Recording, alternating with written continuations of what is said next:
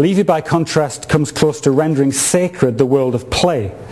A spirit of, I don't know what to call it, moderate hedonism pervades his writings. Although he praised very highly the intense camaraderie of work, which he loved, he seemed to see us at our most human when we're simply enjoying ourselves. In play, he said, we find again the savour of childhood, delicate and forgotten.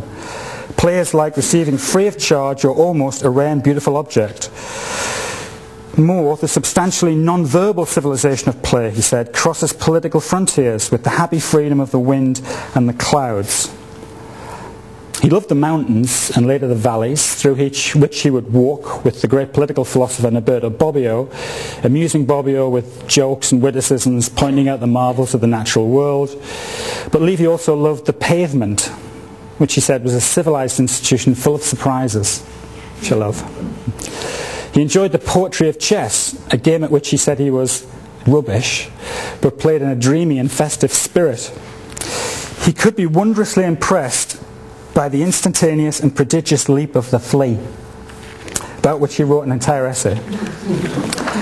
He wrote another one about the beauty of the butterfly, and he recalled with reverence the moment when a butterfly called an Antioba with its brownish purple wings landed on the hand of Hermann Hesse before departing again in a great warm light. He really noticed things, did Primo Levi.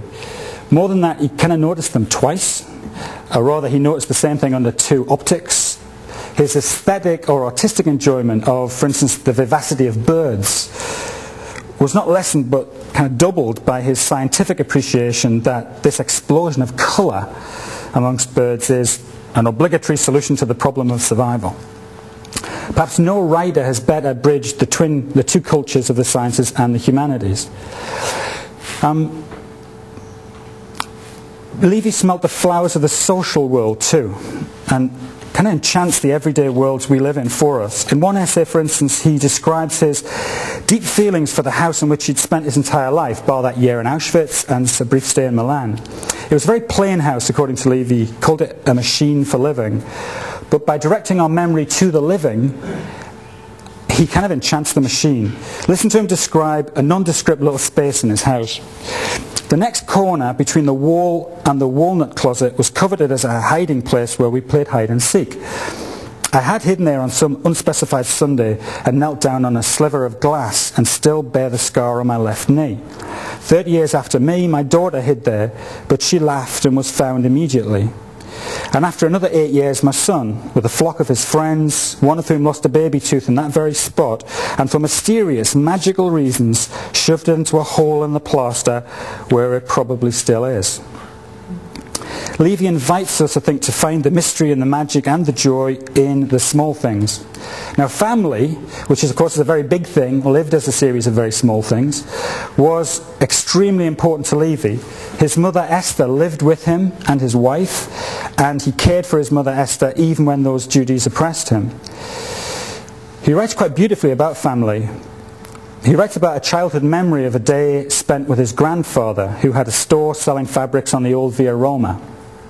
At carnival time, he would invite all the grandchildren to watch the procession of allegorical floats from the store's balcony. And Levi, in an essay, simply closes his eyes and recalls the view. This is what he writes. At the time, Via Roma was paved with delightful wooden tiles, on which the iron hooves of the draft horses did not slip, and along which ran the tracks of an electric trolley. It's like a prose poem, as much of Levi's precise, astringent writing is. So Levi does not extend an invitation to a happy, shiny future. Nietzsche's Superman is not here. Instead, he suggests to us that if we turn our eyes away from those shiny futures and towards the delightful wooden tiles on the Via Roma and the company of our family and friends, we might be better off. Anyway, that's the invitation I read Levi as extending to us. So by conclusion, Levi died on the 11th of April 1987. He probably committed suicide by throwing himself down the stairwell of his building. Others point out how low the rail was and suggest it could have been an accident. This writer left no suicide note.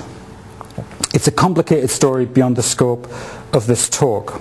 But I would like to say this by way of a last word. Levi praised a novel by Manzoni, The Betrothed, one of his favourites. And what did he love about it? It was, he said, sure, rich, with a strong and sad human wisdom which enriches you and which you feel is valid for all time. Many have found and continue to find those qualities in Levi's writing too. Primo is gone, but his books remain a living presence. Thank you.